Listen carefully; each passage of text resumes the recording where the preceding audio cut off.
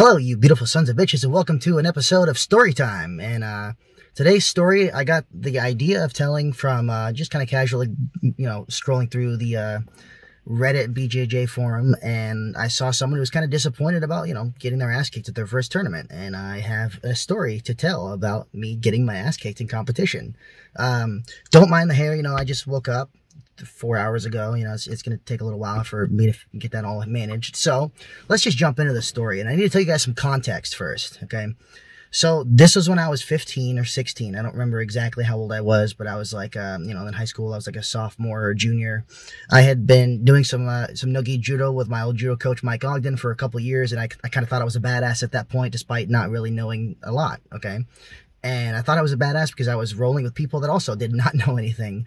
And that's kind of how it was. And I had this deep-seated drive to fucking be the best. And just, I was dealing with a lot of people I didn't like in school. And I was motivated. I wanted to beat people up, essentially. I thought I was going to be an MMA fighter. So in northern Michigan, in the Upper Peninsula, back in this time frame, there was absolutely zero grappling. And there was zero real martial arts. That wasn't even like wrestling even. Okay, there were some decent boxing clubs in a couple of places, but overall the skill set was extremely low. All right, to the point where, like, my shitty ass at the time was one of the better grapplers in the UP, despite knowing fucking nothing. All right, and there was this MMA organization called Mutt MMA. All right, and they were a local thing. The guy that ran it, he had his own little taekwondo gym, and what they did, it was just a way for people to get some MMA fighting experience. And because there weren't a lot of good or real MMA fighters up there, a lot of the fights would be between like Joe Schmo at the bar and Hick that's doing meth over here, and that would be like the fight of the night. So it wasn't like a high-class organization whatsoever, but something I thought was really cool. And again, I didn't know that professional grappling was even a thing back then. I didn't learn what Brazilian Jiu-jitsu was until I was 20. But between MMA fights, like every 3 fights, they would do a submission grappling fight in the cage. And I always thought that was really cool, because even though I wanted to be an MMA fighter, I still thought of myself as a grappler, because my dad instilled the wrestling mentality in me from when he was telling wrestling stories from his high school days and all that. And, I wanted to try competing on one. And the problem at the time was, you guys might have heard me talk about this before, but the no-gi judo class that I was doing with my coach Mike Ogden was very on and off, and a lot of times there was no training partners, so then we wouldn't meet up for a month. Kind of drove all the kids off from the class when I first joined it because of my pure unyielding rage and the inability to accept losing, so I would just never lose. And then it was just like really hit and miss, so I wasn't really getting a lot of consistent training or good training. And Mike did the best he could, but he had his own life going on, and we just couldn't meet up all the time. So I wanted to do this submission grappling match, essentially. And, I got signed up for it. I didn't know how to make weight, to cut weight, or even care about weight at the time. So, like, I just kind of walked on whatever I was at, and, I get ready to do this thing. And I tell other people in school that I, hate, and also that I, some of my casual friends at the time, I'm going to beat the fuck out of this guy. Like, there's no way I'm going to lose. I can't lose, And I go out into the fucking ring, and this is when I realized that I get really nervous for competitions, okay? And my heart rate was probably 200, and this is before my caffeine addictions ever became a thing. So, like, now 200's normal. Back then, it was like, oh, fuck, I'm going to have a stroke. And I go into the cage, and I've got basketball shorts on, which I didn't actually own any grappling shorts until I was a blue belt, and Showy Roll sponsored me, basically. So I had basketball shorts on with pockets. I had a t-shirt on. The other guy's like an actual grappler. And, he's got his rash guard and his shorts that don't have pockets and all of that. And we go out there, and, like, as soon as I get in the cage, I start to get legitimate tunnel vision. Not like people, they're trying to overplay it. Like, everything from here out was just fucking gone. It was blurry. And I was, like, fixated on that dude across the cage. My heart rate was going crazy. I'm already, like, exhausted from breathing hard before the fights even started. And we go out there, and because I considered myself a judo guy, I had a very traditional judo stance. And I was, like, standing straight up. I went out there to fucking tie up with the guy, and I went for a foot sweep, and I actually almost got him to fall over. And at that point, I was like, fuck yeah, I'm going to win the match. And then he went from almost falling to flying armbarring me. Bad, really bad. And it was really nice, too. And the guy fucking flying armbars me. And I have so much adrenaline going through my system that I fight it for like 30 seconds with my arm fully extended. Like, first I try to stack him, and then I try to roll over him, and then I try to hitchhike out, and I didn't even know what the fuck a hitchhike was, and that's the level of technique I had at the time. I didn't know that was a thing. You know what I mean? And the whole time, this guy is fully cranking on my extended arm, and it's rotating this way, and getting broke off this way, and then I rotate it that way, and now that side's getting broke off too, and then fully extended, it's getting broke off, and after about 30 seconds of me not feeling any pain, but kind of like in here knowing something's wrong, okay, I start to hear and the cartilage start to separate, and I start to hear shit pop and tear, and then I'm like, I remember thinking to myself, I don't want to lose. I really want to get out of this. I want to win, because I couldn't accept losing back then. And then at the same time, I was like, this isn't hurting, but that doesn't sound good. And I ended up tapping, okay? And then I walked off the cage with, you know, completely dejected and heartbroken, and it's basically like the worst thing that had ever happened to me, because I was so convinced in my head I was going to win, and I told everyone I was going to win easily, and I got to go back to high school with a broken arm after, you know, basically saying this is just going to be an easy match and I'm going to be the best in the world one day. And my arm was fucking completely destroyed.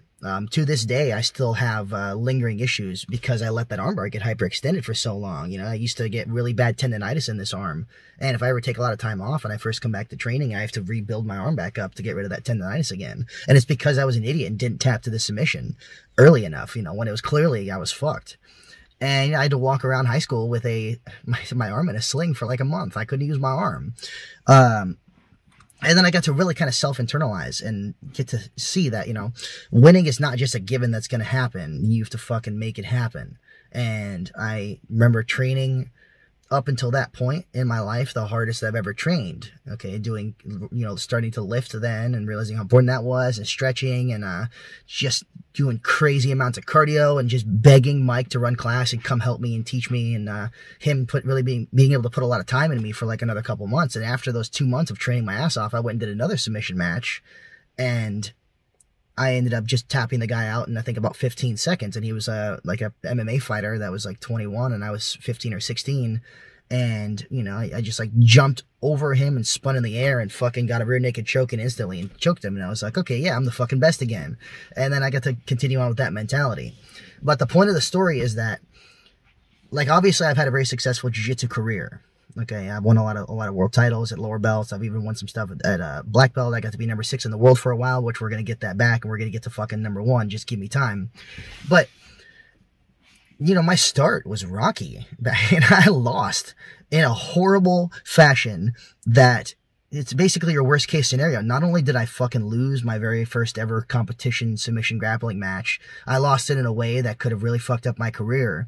And it has to a point, because I don't have the same level of strength probably in my right arm that I would have if I just had tapped to the submission. But my ego and the fact that it wasn't hurting me physically at the time that I could feel made me push through it, you know. And I don't tell people they should ever try to fucking let people crank on their arm or do anything like that. I don't think it's a good idea. I don't think the injury is worth the win most of the time. And most of the time, if you're going to get injured and not win. And that's what happened to me.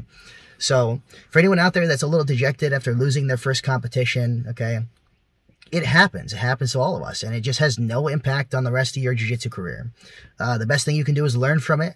Try to actually see where you went wrong, or acknowledge maybe you just weren't as good as you need to be yet. Maybe the guy was just better. He'd been doing it longer. Maybe just the way the match went, okay? And try to push through it and try to fix the mistakes and give yourself time. Competition skill is its own skill, okay? When I was a white belt, you know, I fucking did a bunch of tournaments, and I won them, you know. That was like a white belt in the gi for like 3 or 4 months, and I won all the tournaments that I did. But holy shit, it was ugly, and it was sloppy, and it was not at all how I rolled when I was in the class. And look, I still have videos. I have videos of my first ever white belt tournament on YouTube, unlisted, and I will accept massive bribes to send them to people because they're that embarrassing, okay?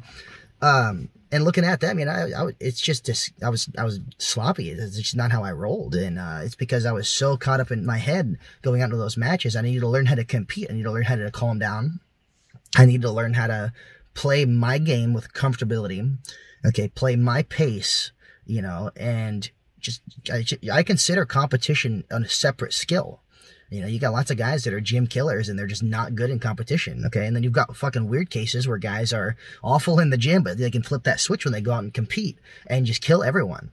Okay, and a good example of someone who's not great in competition, but who's basically a gym killer is actually Bird. Bird is, he gets so nervous and he becomes exhausted. He doesn't roll like himself almost any tournament I've ever seen him do. And the one time he really got to roll with himself, like himself, is when he won the Blue Belt Adult Worlds. And that's a story I'll probably let him tell because there's a lot of background information going on there. But the essence of it is he learned how to channel pure rage into the tournament. And then he was able to fucking win and compete at his best and actually destroy everyone. All right? But, you know, in the gym, he's a monster. Like, Bird is one of my most feared roles in the gym. He's fucking small, but he's fast and powerful and aggressive, and his timing is really good, and he thinks like I do, so his technique is really on, and his chains are really good. All right? And, you know, I don't take him lightly when I roll with him in the gym ever, because that's a recipe for getting my ankle snapped the fuck off. But, you know, if I had to go with him in a tournament, I'd actually feel better because I know he's going to be so in his head, and it's his own thing he's got to work on. So, guys, if you got your ass kicked at a tournament, it's not a big deal, guys. You move on past it, and unless you make a video telling everyone about it like I'm doing, you can see fucking no one knew this, okay? It didn't affect my career whatsoever. So it's all in your head. Just accept it. It's okay. It's all right.